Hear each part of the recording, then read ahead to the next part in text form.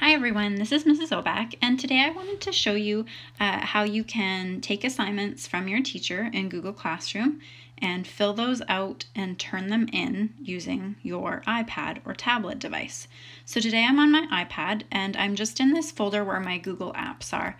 I wanted to show this to you because usually it's going to work best for you if you have a few different Google apps. So some of the most important ones for you to have would be Google Classroom, Google Drive, where your files are stored, and depending on what kind of files your teacher is sending you, Google Docs is great for editing files your teacher sends you. And you might also want slides or sheets if your teacher is sending you those types of files.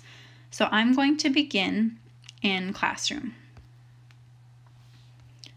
I'll start here on my home screen. So I'm going to go into my class. This isn't a real student's account, it's just a demonstration account, so we're not seeing any students' real work or real information. Here you can see that my teacher has sent me a few different assignments. This is called the stream in Google Classroom. So the first assignment I see says Science Assignment 5, Sources of Energy. If I click on this assignment, it gives me some directions. So I see follow the directions in the attachment to do some research on sources of energy. Please use the attached template to show me what you have learned about sources of energy. Send your work to me using the Turn In button. So sometimes your teacher is going to send you a file like this that they would like you to fill out. You're going to use this little gray up arrow at the bottom where it says Your Work, and you'll notice there's already a file here to work on from your teacher. So you need to open it. There's a couple ways of editing this. You'll notice if you tap the pencil here, it will load your file and let you type over it. So I can write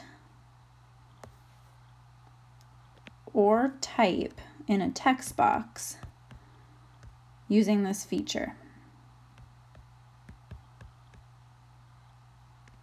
It's important to know that if I want to change my text box after, I need to use this toolbar along the bottom. The left one that is a square lets me click on that typing and go in to change it. If I'm still on the A, the text box, it's going to keep making new text box for me.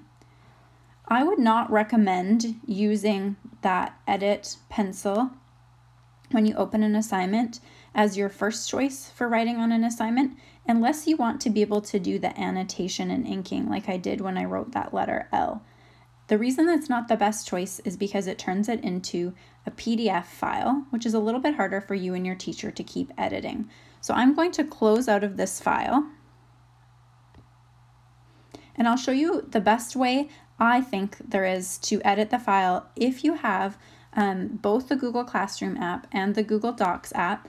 You can press this icon at the top right-hand corner, kind of looks like a box, a little box with an arrow, and that's going to open the file in Google Docs so that I can type right into it. So now I have my assignment template from my teacher. In order to change it, at the bottom right-hand corner, there's a blue pencil. So once I've done that, I can start to edit. So you'll notice I've done a little bit of work on this assignment already. I've filled in the first box on what are fossil fuels. So now I need to answer the question, how are fossil fuels formed? So I'm going to click here and start to type my answer.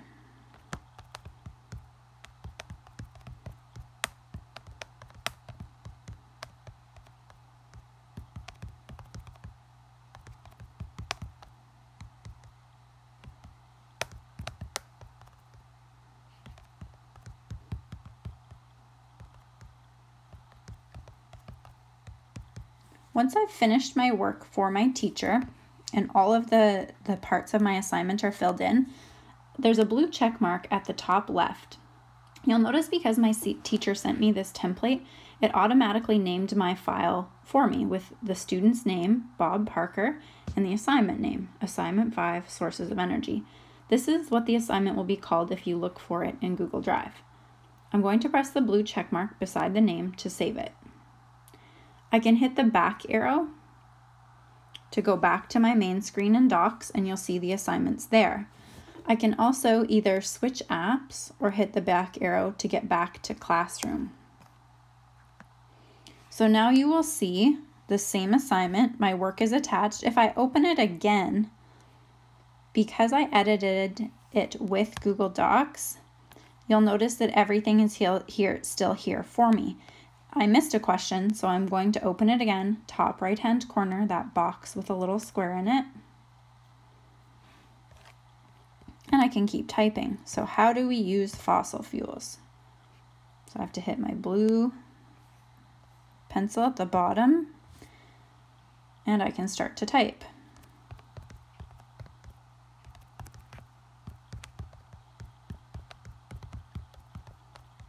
When I'm finished everything, I can press that blue check mark again.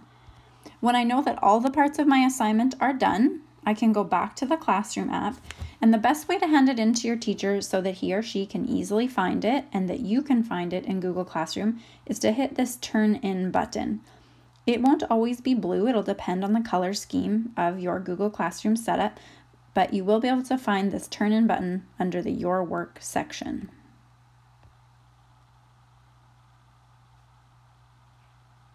You'll notice when it says Unsubmit that it's been sent to your teacher. You would just use that Unsubmit button if you wanted to take your work back and make further changes before you hand it in to your teacher. Another way you might need to hand in work to your teacher is by attaching something to an assignment they send you. I'm going to go back into Classroom, and for this example, we're going to use this short story assignment. So you'll notice the assignment this time says to write a short story, attach your completed work here to hand in. So if I slide up with that gray arrow in the Your Work section, I'll notice there's nothing here from my teacher this time. In this case, I'm going to use the Add Attachment button. This gives me the choice to add something from Drive that I've already created. I can share a link to something that's published on the internet. I can upload a file from my device. I can pick a photo, so if I've already taken a picture of my work and it's on the camera roll, I can choose it there, or I can open Use Camera to take a photograph. You'll also notice the New Docs option, which will let me make a new document to start typing. In this case, I already have my short story typed and saved in Drive, so I'm going to choose that first option of Drive. In Drive, I just need to find the file I created. I've named it Short Story, so it's easy for me to find. It will take a moment. You can see it's adding to assignment. Once it's attached, you will see it. It appears under Your Work. You can see now that my file is attached called Short Story. I can now hit the Turn In button to send it to my teacher. You will want to give it a moment to submit. You'll notice at the bottom it says Assignment Turned In, and you'll now see that Unsubmit button. So your teacher now has access to your file.